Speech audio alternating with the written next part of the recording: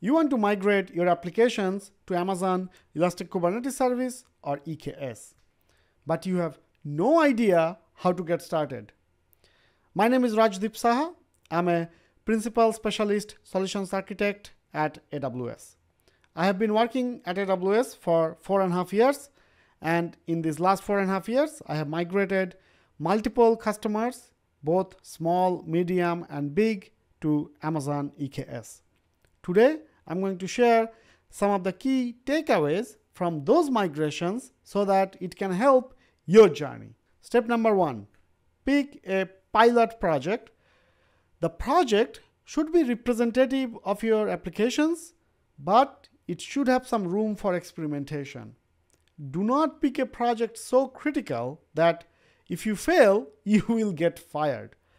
As part of migrating to Kubernetes, there will be some experimentation, as well as sometimes you will try one thing, it is not going to work out, then you will try an alternative thing, then you will do some load testing, and then you will find out that maybe that option is also not good, so you have to go back to the drawing board, etc.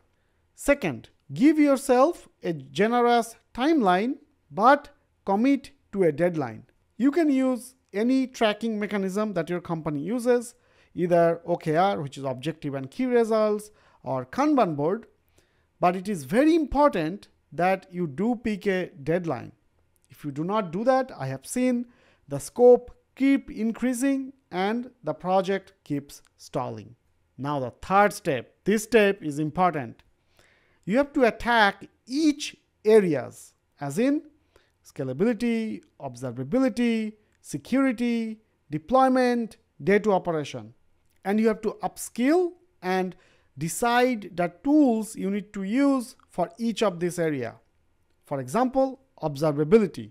For observability, you'll have log, metrics, and traces. Attack each one of those and do some experimentation with different logging agents, different logging systems, and then decide.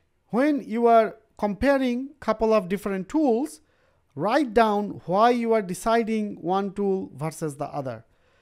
Use this divide and conquer process to upskill this core pilot team or the tiger team as well. As you go through each of this area, either sequentially or parallelly, depending on how many people are there in this pilot team, write down the learnings. For example, let's say you are trying to scale your Kubernetes applications, and you might try Cluster Autoscaler and Carpenter. As part, you will learn those both for Kubernetes as well as for the cloud, and then write down that, okay, I tried Cluster Autoscaler, I tried scaling with 10 nodes, this is the time it took, this is the advantage, this is the disadvantage. Then I tried with Carpenter, I tried to scale the same amount of nodes, and these are the good things I observed, this is the bad things I observed. Write everything down, because for each of these areas that you are doing, you can reuse this document for other applications in your company. And you can also use this to create a standard. Now, this is a big one. Remember, there is no perfect tools or perfect strategy to satisfy diverse kinds of applications. Use existing tools where possible. Because if you pick a shiny new tool, it's not just about using that thing. You also have to think about day two operations. I have migrated customers who have used Amazon CloudFormation to do infrastructure as code. You might think, oh, why not Terraform? Why not Crossplane? Why not SEK? It's simply because the team already had deep knowledge on CloudFormation and they leveraged it.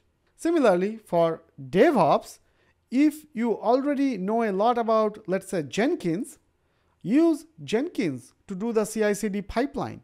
You do not need to go and adopt something new. New and shiny does not equal to functional.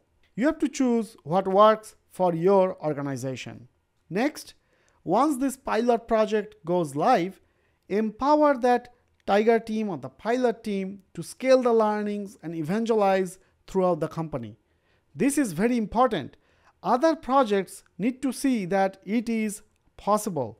Partner with your AWS account team and then hold joint webinar and joint internal workshop throughout your company. During this process, you can also standardize certain things. Remember that design document that you did? You can refer to that.